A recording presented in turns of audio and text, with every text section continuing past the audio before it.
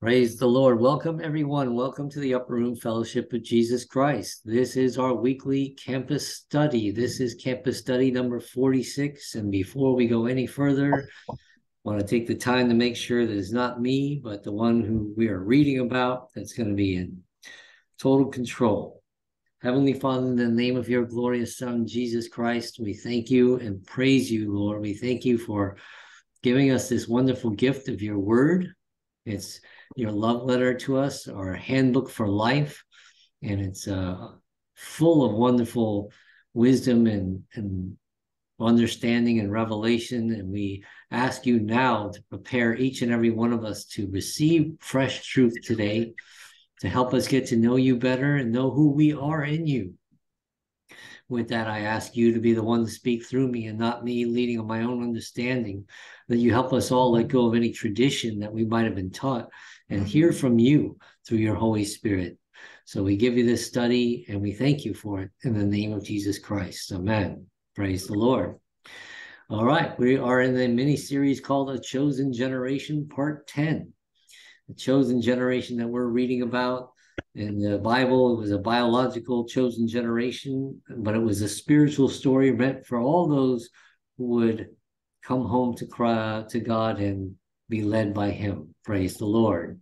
Our foundational scripture is 1 Peter chapter 2, verses 9 and 10, where it says, "But you are a chosen generation, a royal priesthood, a holy nation, his own special people, that you may proclaim the praises of him who called you out of darkness into his marvelous light, who once were not a people, but are now the people of God, who had not obtained mercy, but now have obtained mercy." Amen.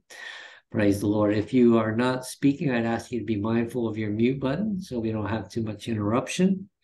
Praise the Lord. So for all those who would turn and receive the salvation, we become people of God and we obtain mercy and we are chosen to walk in his image. Praise the Lord and be a blessing. And also I have here 2 Timothy chapter 3, verses 16 and 17 says, "All scripture is given by inspiration of God and is profitable for doctrine, for reproof, for correction, for instruction in righteousness, that the man or woman of God may be complete, thoroughly equipped for every good work." Amen. And although I always talk about the fact that scripture was the Old Testament, we're actually going to spend some time in the New Testament today as a reference to what we're reading about, so we can see that not only the physiological story there, but what it means to us spiritually as we move forward. Praise the Lord. Last week, we covered Genesis chapters 24 and part of 25. And to highlight some of the things we covered, it says, "Now Abraham was old." We've been reading about Abraham for quite a while now.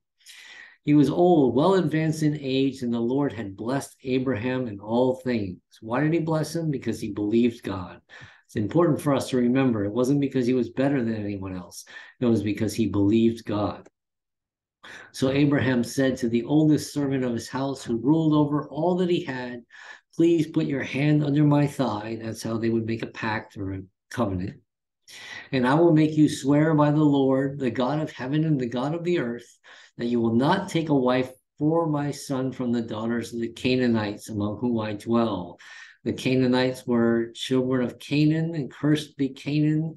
And we covered that many weeks ago about why Canaan was cursed. He saw his father's nakedness. Well, his father, Ham, saw his father's nakedness, and he was the product of that, a cursed generation. "But you shall go to my country and to my family and take a wife for my son Isaac."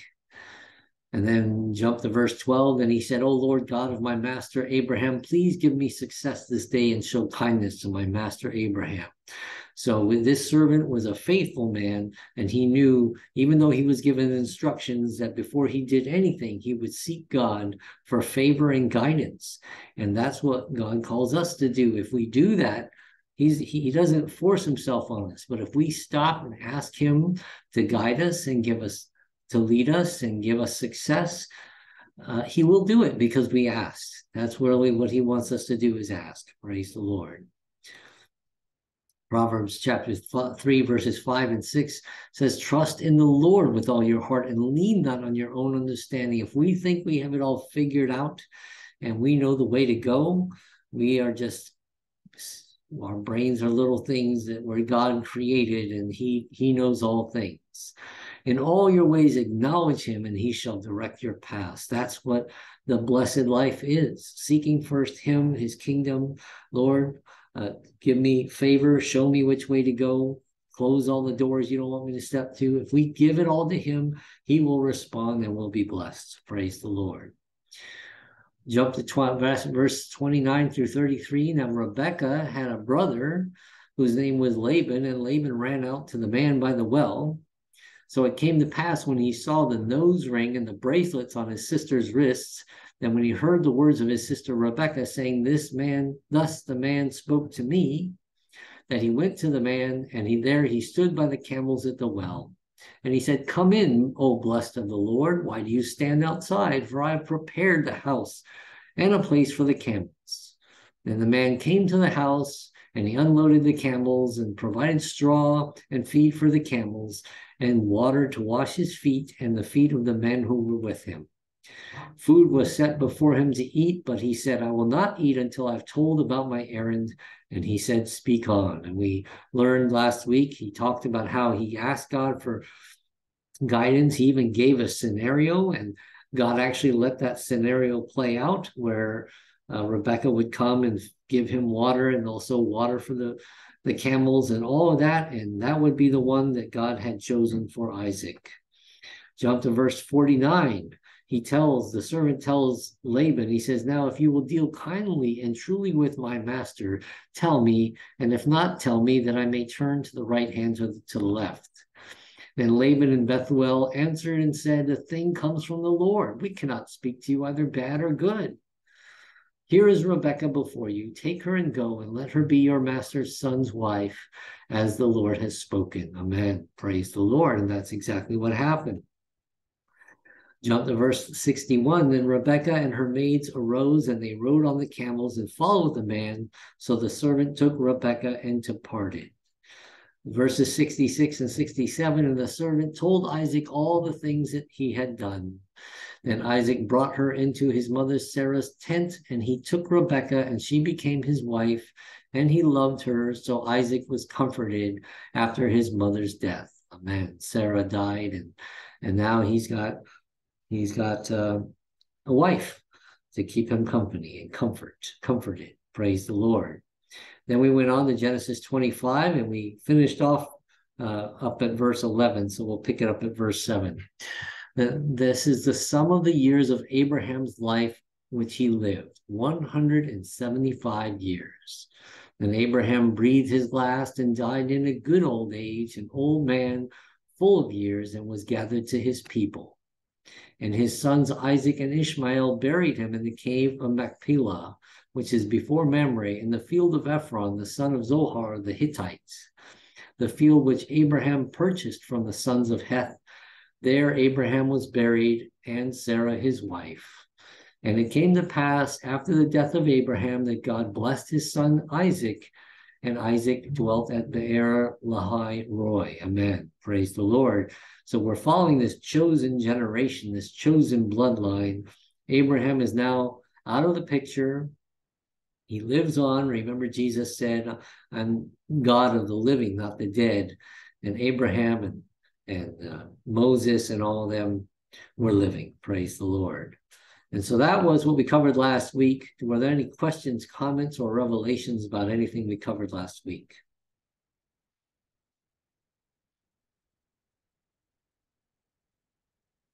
Okay, praise the Lord. Then we move on in our story. We pick it up. We finished at verse 11 of chapter 25, and here we are.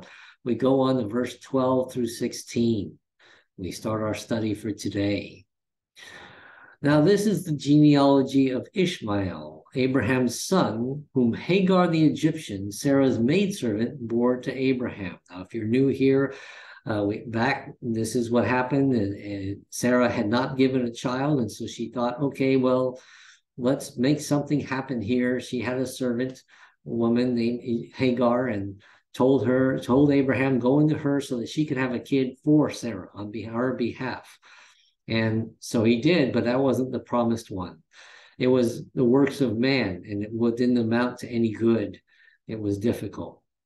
There was all kinds of problems because of it. And then many years later, 14 years later, finally, Isaac was born through Sarah. Praise the Lord. So this is the genealogy of Ishmael, whom Hagar the Egyptian, Sarah's maidservant, bore to Abraham. And these were the names of the sons of Ishmael by their names according to their generations. The firstborn of Ishmael, Nebajoth, then Kedar, then Abiel, Mishbam, Mibsam, Mishma, Duma, Massa, Hadar, Tima, Jitor, Naphish, and Kedema. These were the sons of Ishmael, and these were their names by their towns and their settlements, 12 princes according to their nations. Amen. And we talked about those and the generations after that. We're nearing the end of discussing anything about Ishmael. So we're going to, before we leave Ishmael behind, we're going to look a little deeper into what was the significance of having Jacob and Ishmael? What is the significance of Ishmael? And for us today, how does that play out in our lives? So we're going to move to the New Testament, where it's going to refer to this story and see if God will reveal something to us today. Any questions, comments before we get started? Okay, first we're going to go over to the book of Galatians. And it's going to refer to Isaac and Ishmael here. Galatians chapter 4, New Testament. This is for Christians, verses 21 through 31. Tell me, you who desire to be under the law, do you not hear the law? For it is written that Abraham had two sons, the one by a bondwoman and the other by a free woman. In other words, a slave and someone who was free. He had two children.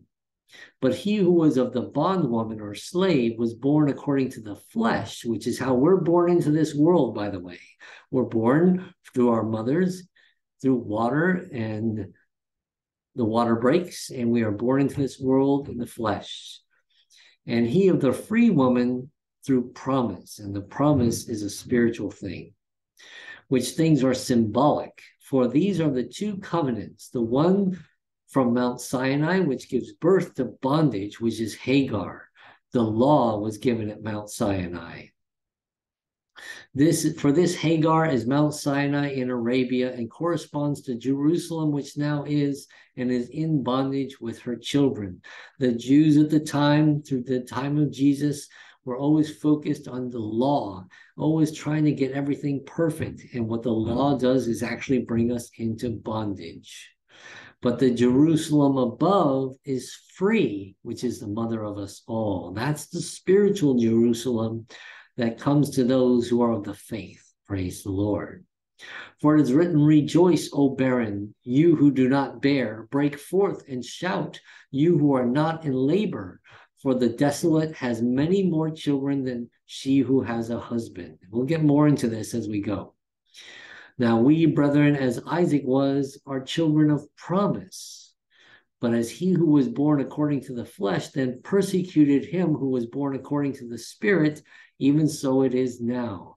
And that's what happens is when Christ sets us free, we get persecution from people who are still hung up on the law. Nevertheless, what does the scripture say? Cast out the bondwoman and her son, for the son of the bondwoman shall not be heir with the son of the free woman. Bear with me. I know this is complex, but we're going to have a lot of scripture here that hopefully will help us see clearly the difference between being born of the Spirit or being born of the flesh into this world that we start out with. So then, brethren, we are not children of the bondwoman, but children of the free. That's talking about Christians who are in Christ, who have received the gift of salvation through Jesus Christ's sacrifice on the cross. Praise the Lord. And that's where we get this freedom in Christ. Any questions about Galatians 4 before we go on to the next section? It's kind of a pieces of a puzzle that I pray that when we're done, will open our eyes to the truth. Any questions? Comments, revelations? Okay, we'll try to wrap all this up when we get to the end. John chapter 8, verse 31 through verse 36. Then Jesus said to those Jews who believed in him, now those who believed in him, not the ones who are just hung up on the law. If you abide in my word, listen to his voice and follow him, that's how you believe in him, you are my disciples indeed. And you shall know the truth, and the truth shall make you free. Praise the Lord. There's a freedom that comes with the truth, and Jesus is the way, the truth, and the life. They answered him, we are Abraham's descendants and have never been in bondage to anyone. How can you say you will be made free? These were the scribes and the Pharisees who were so focused on the law, on being perfect on their own, that they're trying to achieve, and the truth is, God will show us that we cannot. We cannot achieve the law. The law says you shall not murder, but Jesus said if you're even angry with a person without a cause, you've committed murder. The law says if you do not commit adultery, but I say to you, Jesus said, if you even lust after a person, you've committed adultery in your heart. Just to show us that there is no way we can be righteous on our own. We're all guilty. We're all in bondage to sin because of the law. And it's through surrender and receiving the gift of the sacrifice that cleanses our sins, the blood of Jesus Christ, that we are truly set free when we stop trying to justify ourselves and rest in the justification of Jesus Christ, who was perfect. Praise the Lord. Jesus answered them, most assuredly I say to you, whoever commits sin is a slave of sin. We talked about that with the Israelites in Egypt. We talked about how if we commit any sin, then we become a slave to it, and we need to be set free. Because the price of sin is death. And a slave does not abide in the house forever, but a son or daughter abides forever.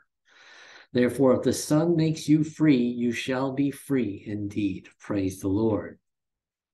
But even when we get set free, when we give our lives to Christ and we know it, we have that experience, just like the Israelites in Egypt, and they knew that they were set free. We have that being set free, but then there's these forces that want to cause us to try to perfect ourselves again, because we think, okay, well, I've been set free. Now I've got this. I'm going to be good on my own. And we end up in bondage again. And that's not what God wants for us. To be set free, we must be born again. That's the way it is. We were born of woman into this world, into the flesh, and into the law. And we were born in sin, and we have a death sentence awaiting us. But John chapter 3, verses 1 through 7, there was a man of the Pharisees, the religious rulers, named Nicodemus, a ruler of the Jews. This man came to Jesus by night and said to him, see, he's afraid to go during the day and be seen. He says to him, Rabbi, we know that you are a teacher come from God, for no one can do these signs that you do unless God is with him. He let the blind see and the mute speak, the cripples walk, and he even raised the dead. And that was all signs that God had sent him. And Nicodemus understood that. There's no way a human being could do all that unless God sent him. Jesus answered and said to him, most assuredly I say to you, unless one is born again, he cannot see the kingdom of God. You can see all these signs and wonders, but you cannot have a relationship. You cannot see things spiritually unless you're born again. Nicodemus said to him, how can a man be born when he's old? Can he enter a second time into his mother's womb and be born? And I like how in The Chosen, Nicodemus says, well, that my mother's already passed on, and there's no way for me to do that. Jesus answered, most assuredly I say to you, unless one is born of water and the Spirit, he cannot enter the kingdom of God. That water, I believe, is when the water breaks. So we're born into this world, and then again, we're born in the Spirit when we are surrendered to God and receive the gift of salvation. Otherwise, we cannot enter the kingdom. We may come to the gates, and if we don't have the Spirit of Christ, we cannot enter. And so we must be born again. That which is born of the flesh is the flesh, and that which is born of the Spirit is spirit. Do not marvel that I said to you, you must be born again. Praise the Lord.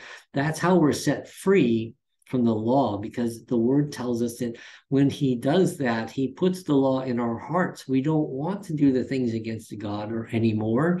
We're not thinking about selfishness. We want to please God. We want to do the right thing. We want to be a blessing to others. So he puts that in us. So we're not restricted by a bunch of rules. We're just now able to hear God's voice and walk with him as he decides what he wants to change in us day by day, transforming us into his image. We're not there yet, but he's doing that work. Praise the Lord. All right, before I get any further, are there any questions, comments, or revelations so far?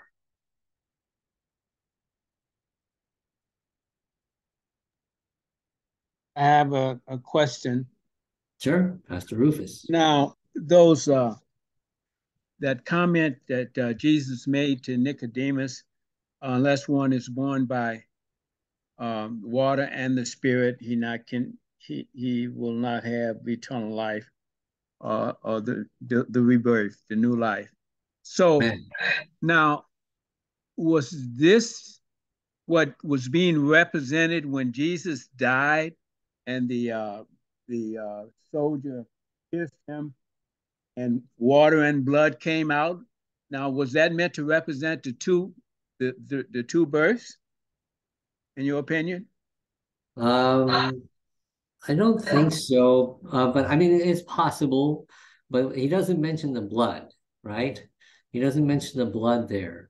He talks about you born of the flesh, born of the spirit. Then he gives the examples of water and spirit. And so, uh, you know, the okay, so you're saying the water that came out of Jesus's side makes us born in the spirit. Is that what you're trying to say, Pastor Rufus? Well, no, just the opposite. The blood made us born in the spirit, Okay. Christ's death, and the Okay. water represented the first birth from the womb. Oh, okay. Oh, that's interesting.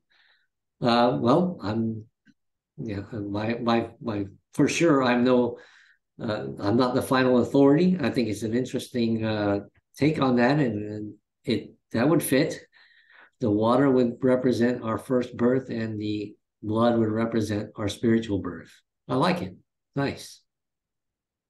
Amen. Man. Anyone else? Any other comments, revelations, questions?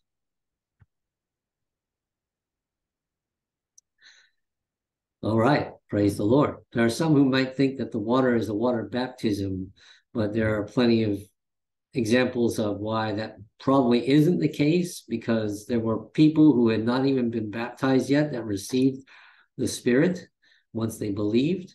And there were also the man on the cross we know was saved, and he never had a chance to get baptized. So that's why that particular representation doesn't seem to be supported in the Word. But the baptism does have a very powerful purpose in our walk on this earth. So do not discount baptism. It's absolutely necessary for our spiritual growth. Praise the Lord. Okay, let's go on. A new life. We talk about being born again. Now, Romans 7, verses 1 through 6 says, or do you not know, brethren, for I speak to those who know the law, that the law has dominion over a man as long as he lives. So we're born into this world, and we're actually born under the law. In other words, we're going to be held accountable when we're born into this world to the standards that God has set, which is, again, do not murder, do not steal, do not commit adultery, and all those things. And when we try to live up to that, we're stuck. We can't do it. And so as long as we live, just like in a relationship, a godly relationship, that that the law has dominion over the man as long as he lives. For the woman who has a husband is bound by the law to her husband as long as he lives. But if the husband dies, she is released from the law of her husband. So then if while her husband lives, she marries another man, she will be called an adulteress. But if her husband dies, she is free from that law, so that she is no adulteress, though she has married another man. Therefore, my brethren, you also have become dead to the law through the body of Christ, that you may be married to another. So this is important. In other words, when we surrender ourselves to the gift of salvation and give our lives to Christ, we are surrendering like dying. Sometimes people talk about baptism, that you go down like you're going in the earth and you come back up alive in Christ. You're now part of Christ and not your own person. You're his. And so when we die to the law and we are in Christ, we are free. To him who was raised from the dead, that we should bear fruit to God, which is fruit of the Spirit that he gives us: love, joy, peace, kindness, gentleness, patience, self-control, goodness. All those things come from God. And when we are born again and we give up our life, he gives us all that fruit. Praise the Lord. From when we were in the flesh, in the world, before we gave our lives to Christ, the sinful passions which were aroused by the law were at work in our members to bear fruit to death. You see, like, I don't know if I have it here. No, Paul said, I would have not known covetousness unless I knew the law. But when I saw that I should not covet, which is wanting something that's not mine, all of a sudden I become very covetous, because the flesh is so against the law. So all of a sudden you don't do the things you want to do. So when we were in the flesh, the sinful passions which were aroused by the law were at work in our members to bear fruit to death. But now we have been delivered from the law, having died to what we were held by, so that we should serve in the newness of the Spirit and not in the oldness of the letter. Amen. And this is where really all of us get caught somewhere in our journey. We feel like we have to live up to the law, but God's not saying that. God is saying, listen, walk with me, and I will tell you what I want you to confess, what I want you to surrender when it's time. And I'll give a quick example. I don't know if I said this already, but I was giving a testimony when I was just a born-again Christian, at the very beginning, within probably weeks of my born-again experience. I was explaining to someone who I knew for a long time about my experience, and I used a foul word. And I didn't even think about it. I was just, because I was a sailor and I used to saying those words, and I said all this stuff and didn't notice anything. I didn't get convicted. I was giving my testimony. I was very excited when I was giving it. But then he stopped and said, "Did you say that word?" And when he said that, oh my goodness, it's like the light went out, and I felt like I was doomed to hell and all that kind of stuff, because someone pointed out the law to me about saying a bad word, and the enemy took advantage of that and really knocked me down. But God did not convict me, because he was busy doing something else in my heart. He was going to deal with my language in his timing, but he wasn't convicting me then, because there were other things like unforgiveness or needing to reconcile with someone that he was working with in my heart in those days. So it's not about looking at all the stuff that's written and trying to live up to it. Otherwise, we're literally turning away from God who redeemed us and trying again to be righteous on our own. And it's not going to happen.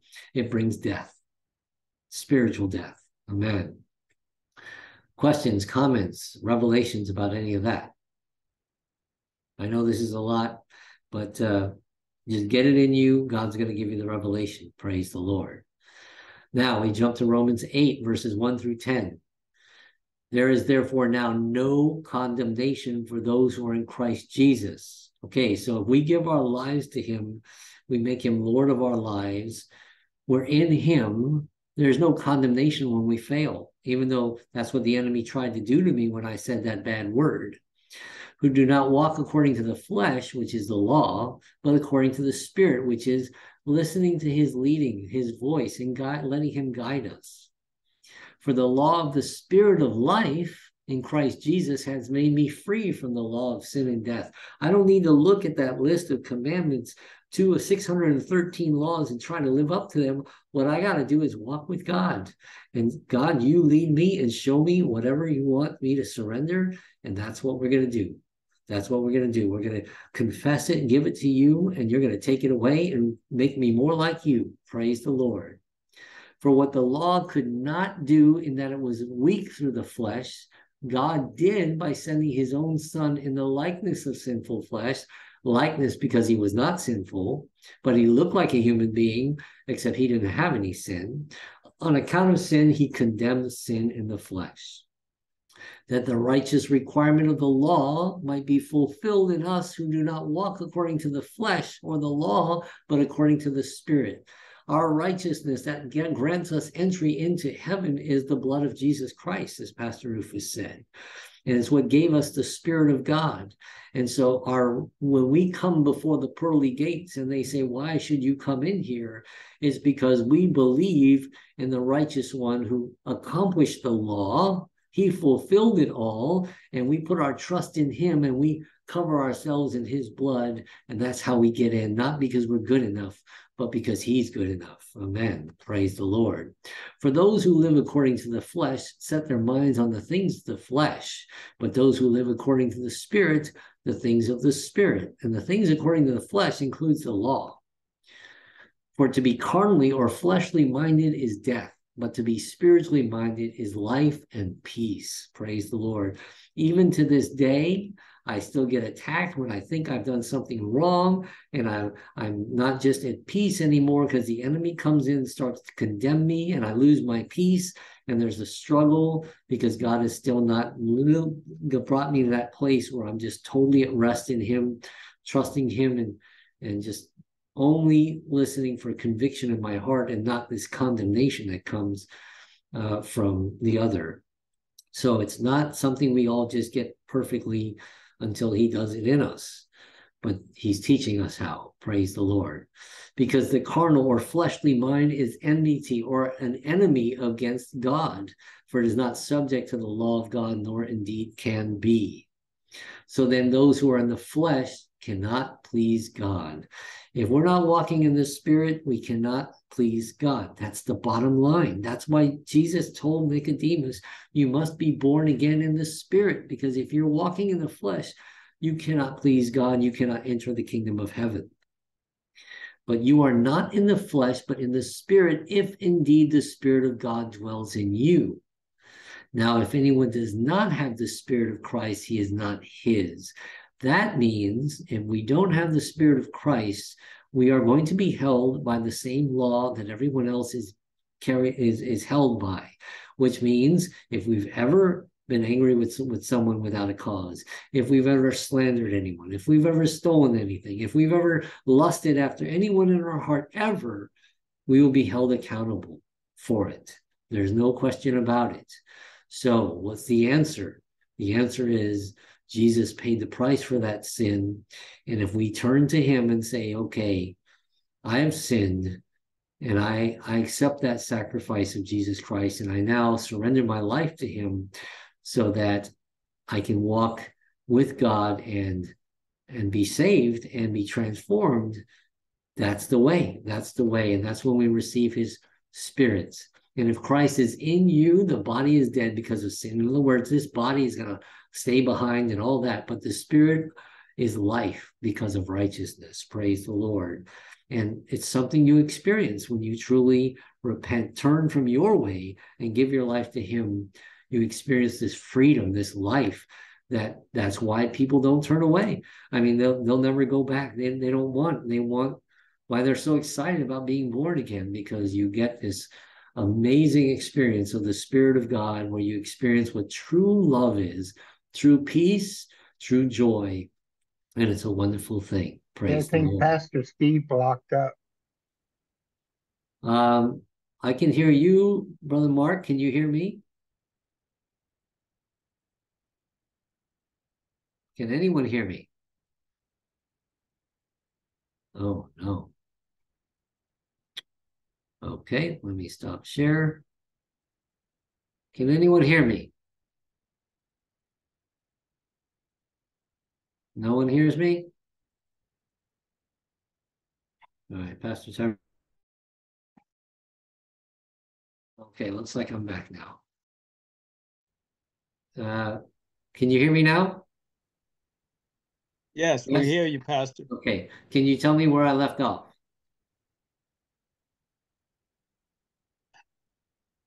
Anyone know? I can't. Okay, we're done with Romans 8, verse 1 through 10? Can anybody remember that? I can't. You were almost done with Romans 8. Okay. All right. Let's see what I can do here for my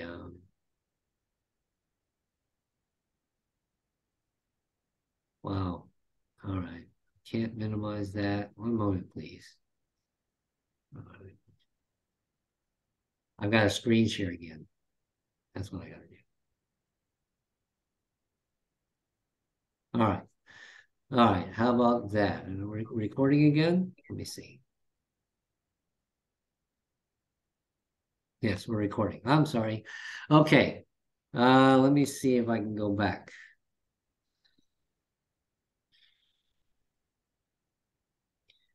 So, did we talk about if anyone does not have the Spirit of Christ, he is not his? Did anyone hear that? Yeah, I think you passed that. Okay. Yeah. All right. So the bottom line is here, okay? And that is that when we are born again, when we recognize if we're in the flesh, we are going to be held by those laws. We're going to be held by if we ever got angry with someone without a cause, we committed murder. If we've ever taken anything that wasn't ours, we've committed theft. And when we've lusted after a person, we've committed adultery, and we'll be held to those things if we don't have the Spirit of Christ. That's what we'll be measured up against. And if we ever dishonored the Sabbath or had an idol or any of those things, if we ever dishonored our parents, all those things we'd be guilty of. And so then the answer is the one who was perfect, who fulfilled that law. If we turn from our way and we believe that his sacrifice is good enough and we surrender our lives to him, we receive his Spirit, and then we have this amazing experience that everyone talks about. We actually, our spiritual eyes are open. We have peace and freedom and life and hope and all of that. And we know that we've been set free. And then we don't have to look at all these laws. All we have to do is walk with Christ, who will cause us to walk out those laws his way in his timing. Amen. Any questions, comments, revelations? Sorry for the interruption. Okay, back to our story then. But basically, the whole story of Ishmael and Isaac is this. We're following the chosen generation, which is Isaac. They were the ones of promise. The promise was to those who believed. And so we are born like Ishmael, not receiving any promise, but for those who would, and so under the law and held under all that bondage. But when we see the truth and we turn to the truth and we say, okay, I'm guilty, I give my life to you, and I trust in your sacrifice, now we become the Isaacs, the Abrahams, the Isaacs, the Jacobs, and we are now spiritual children of God, and all these promises are now ours. Amen. Praise the Lord. All right, let's finish up this chapter here. Verse 17, these were the years of the life of Ishmael, 137 years, and he breathed his last and died and was gathered to his people. Amen. They dwelt from Havilah as far as Shur, which is east of Egypt, and you go to Assyria, toward Assyria. He died in the presence of all his brethren. This is the genealogy of Isaac. Okay, that's it for Ishmael. Now, the genealogy of Isaac, Abraham's son, the chosen one, the one of the promise. Abraham begot Isaac. Isaac was 40 years old when he took Rebekah as wife.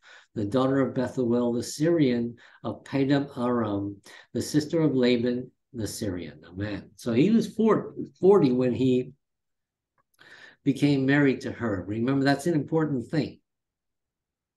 He was 40 years old. Now Isaac pleaded with the Lord for his wife because she was barren.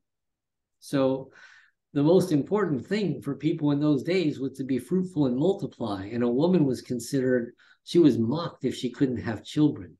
And so Isaac stands in the gap for his wife because she couldn't have children. And the Lord granted his plea, and Rebekah, his wife, conceived. But the children struggled together within her, and she said, if all is well, why am I like this? So she went to inquire of the Lord. Things are going rough. You turn to the Lord. And the Lord said to her, 2 nations are in your womb. 2 peoples shall be separated from your body. 1 people shall be stronger than the other, and the older shall serve the younger. Amen. And so this is a prophecy before the children are even born. All these are important things that we're going to talk about as we go forward. So when her days were fulfilled for her to give birth, indeed there were twins in her womb.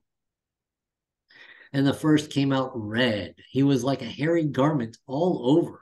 So they called his name Esau.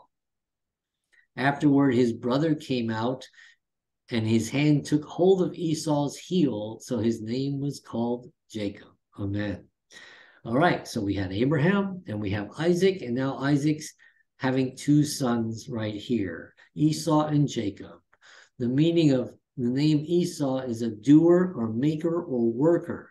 Now, we've learned in the New Testament that as we are walking with God, if we are in Christ, our works can be counted as debt. In other words, if we think that we know what needs to happen and we do things on our own, just like Sarah did with having Ishmael, it's not counted as favor or a blessing. It's our own works. It's trying to be God when God is the only one who can do everything right.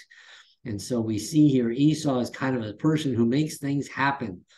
And of course, in the world, that's lifted up very highly. But in the kingdom of God, it's those who become his children and just follow their Father in heaven and let him work through us is the ones that are blessed. Praise the Lord. There's no faith in doing our own works. There's faith in trusting God and him working through us. Praise the Lord. And of course, the other one was named Jacob. And the definition of the name Jacob is 2 things. He who closely follows, and that's always a blessing, just like a sheep. To be a shepherd, we have to be a sheep first. And we follow the lead of our shepherd, Jesus Christ. And his name also means a supplanter. In other words, taking the place, stealing, like overtaking somebody, supplanting them. Those names are important. So we go back to verse 26. Afterward, his brother came out, and his hand took hold of Esau's heel. So his name was called Jacob. So he's already grabbing his older brother's heel. And of course, in those days, they always believed that the oldest was the one who was going to inherit all the blessings and the responsibilities. And here he is grabbing Esau's heel. Isaac was 60 years old when she bore them. Why is this here? Remember, how old was he when he got married? He was 40 years old. He pleaded for his wife to have children, and she had children when he was 60 years old.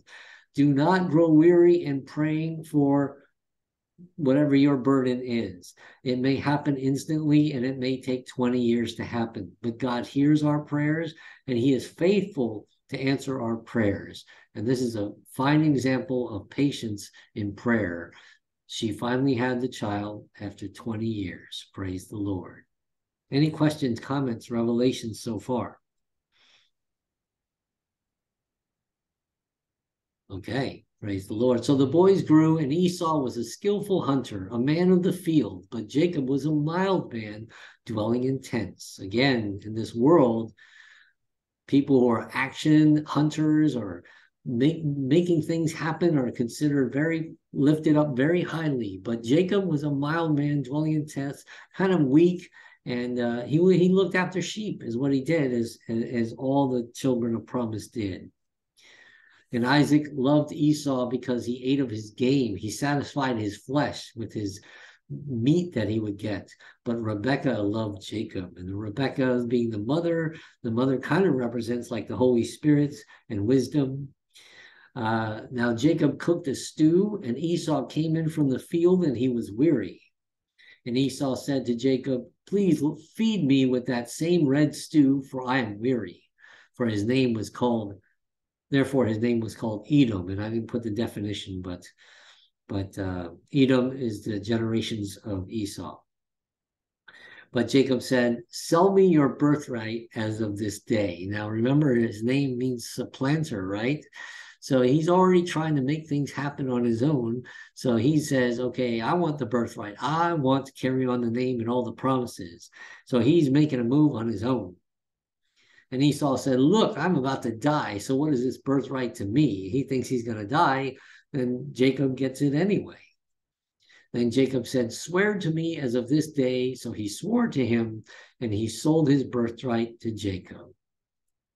And Jacob gave Esau bread and stew of lentils. Then he ate and drank and arose and went his way. Thus Esau despised his birthright. Amen. Remember, it said the older shall serve the younger. That was already prophesied before it ever happened. And now he's despising, he gives up his birthright that he rightly had just to satisfy his flesh. This is very important in our walk today. And the New Testament tells us that in the book of Hebrews. This is again written for Christians. Hebrews chapter 12, verses 14 through 17. Pursue peace with all people and holiness, in other words, being set apart, without which no one will see the Lord.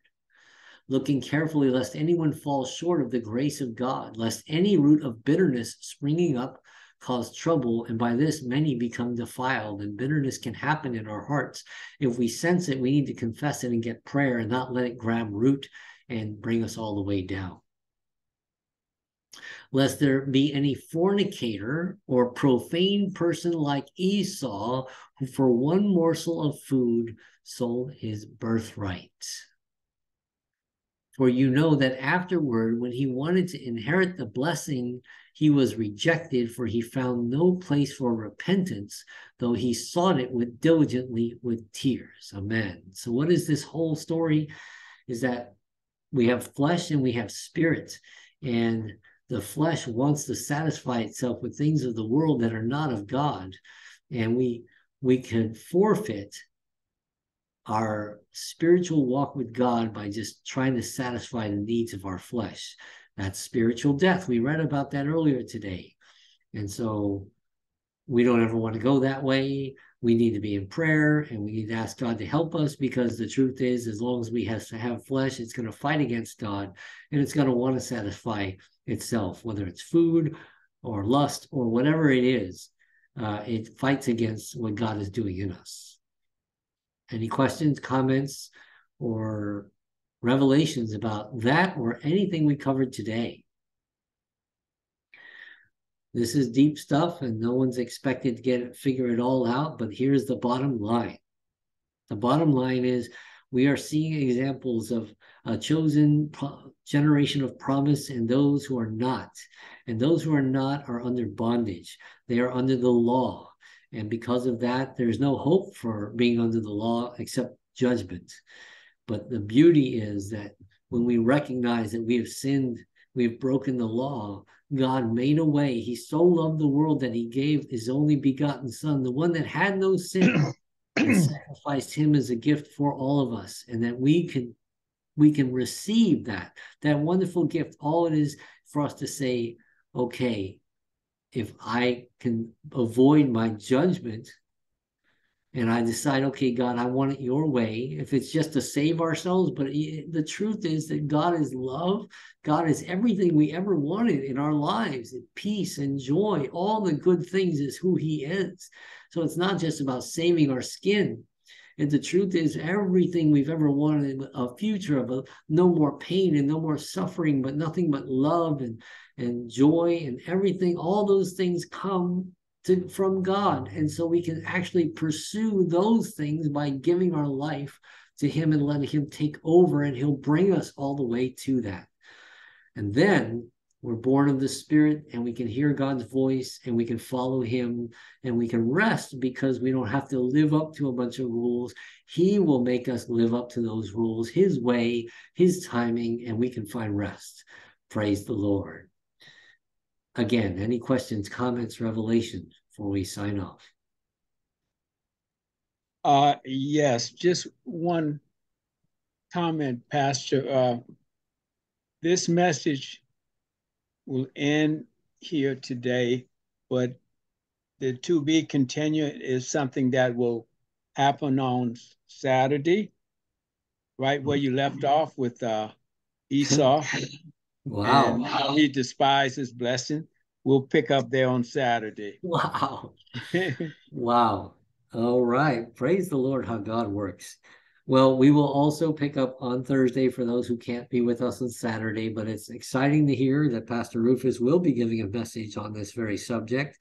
And that's just another proof that that's a big Bible. And somehow we keep intertwining all these because God is the one leading us all. Praise the Lord. Thank you, Pastor Rufus. Praise the Lord. Thank you, Pastor Steve. Amen. Well, Heavenly Father, we just thank you. We thank you for this word, and help us not get beat up if we don't understand everything. But your word is seed, and you plant it in our hearts, and then you water it, and then you are the one who gives all the increase. So we can just rest assured that you're going to make all sense out of all this. And we just pray that you do water those seeds and keep us hungry for your word, keep us learning, keep us in this story so we can get to know you and find everything we're looking for in our lives. And thank you for this word. Bring us back next week and also on Sabbath Saturday. We look forward to it all in the name of Jesus Christ. Amen. For everyone here, for everyone listening in the future, the Lord bless you and keep you. The Lord make his face shine upon you and be gracious to you. The Lord lift up his countenance upon you and give you peace in the name of Jesus Christ. Amen. Praise the Lord. And that's our word for today. Amen. Praise the Lord. Amen.